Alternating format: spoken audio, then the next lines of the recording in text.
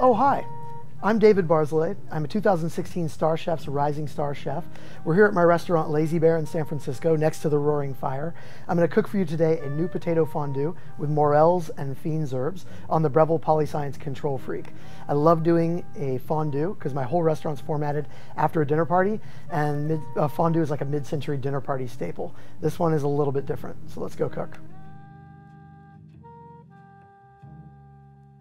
I'm making fried baby kale chips. I've got some baby lacinato kale here, and I'm using the Control Freak. Normally for deep frying, I would use probe control, but in this case, these are gonna bubble up like crazy as soon as I drop them. So I'm using pan control so that I can put a lid on the pan immediately when I throw the kale in. So I've got my fried baby kale program set up with a 30-second timer. So as soon as I drop these, I'm gonna hit my control knob, and it's gonna start a 30-second timer. All right, my timer went off, so I'm gonna hit that to stop the timer. And the kale chips look about done, and I'm just going to scoop them out. We got our kale chips done, so we're gonna move on to blanching some peas. We've got a rolling boil going on, and I actually made a rolling boil program just to keep it up at a rolling boil.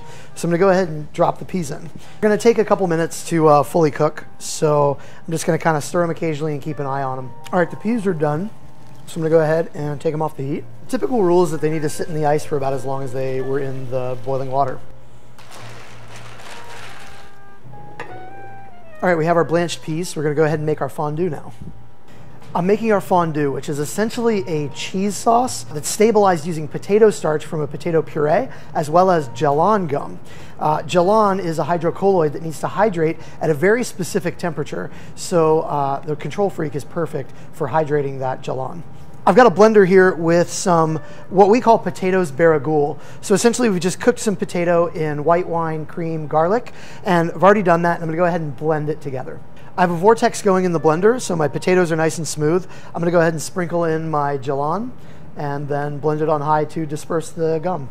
Now I've got some cream. I'm gonna throw that into the blender and blend it with the potato puree that already has the gellan dispersed in it. Okay, my cream pretty well mixed into my potato puree, so I'm gonna go ahead and pour that into my saucepan and use my gellan program that I preset in order to hydrate that gellan. I'm gonna plug in my probe in order to use probe control with the Control Freak. I'm gonna go ahead and turn on the Control Freak. I'm gonna select my gellan program and then set it to probe control. And I've got my probe in there, so it's going to bring it up to 205 Fahrenheit, which is just above the temperature at which gellan hydrates. So when it reaches that temperature, I can be absolutely certain that my gellan will have hydrated. I have the program set to keep it going until it's been at 205 for 45 seconds. That way I can be absolutely certain that at a microscopic level, essentially, every bit of the mixture reached the set temperature. So I'm gonna take my cheese, I've got some nice aged cheddar here, and I'm gonna put that into the blender. Then I am gonna go ahead and disengage the probe. I'm gonna pour this mixture straight into the blender. And I'm gonna go ahead and blend together my fondue. I've got morel mushrooms, some brandy, and some cream. The morels have already been sauteed to the point where they got like slightly crispy. I'm gonna go ahead and turn on my saute program, which is basically just gonna give me a really high, even heat. I'm putting the morels into the pan. Now the cool thing about the Control Freak, because it has a sensor underneath the pan, it can tell whether the pan's on there or not. So I can pick it up and toss my morels in a way that you can't with most induction burners. It'll just put the heat right back on. It's not gonna beep at me. It just knows whether the pan's there or not. All right, I've got some brandy in the pan. It's come up to a boil. Flame it off a bit. I don't wanna completely cook it out because I want some of that alcohol flavor left in it. So I'm gonna go ahead and add my cream now. And a little bit of salt there too. Now I'm just gonna reduce that cream until it starts to glaze those mushrooms really nicely. All right, I have my double fried morels pretty much done now. They've gotten a little bit of crisp on them, and you can see all those brown bits that are on them. So I'm gonna go ahead and take them out of the pan. I've transferred the morels to a clean pan. I'm gonna give them a final seasoning. They look well cooked. All of our mise is done, and we're gonna go ahead and assemble the dish now.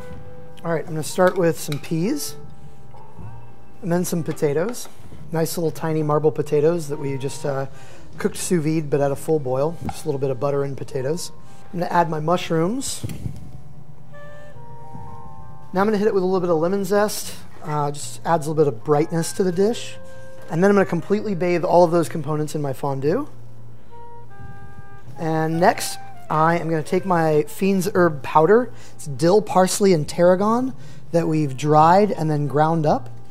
And I'm going to completely cover it so that it just covers it all with like a matte green, mossy kind of look.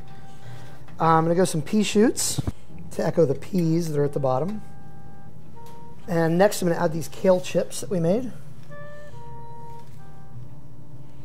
Really delicate. They add a nice little crunch and a kind of different kind of fattiness to the flavor. And then I've got two final things that I'm going to add. One, I'm going to add a little bit of these chive blossoms, really pretty purple chive blossoms, a little punch of allium note, and lastly, just a little bit, one petal essentially of sweet pea blossom. It's a nice little color. So this is a new potato fondue made with the Breville Polyscience Control Freak.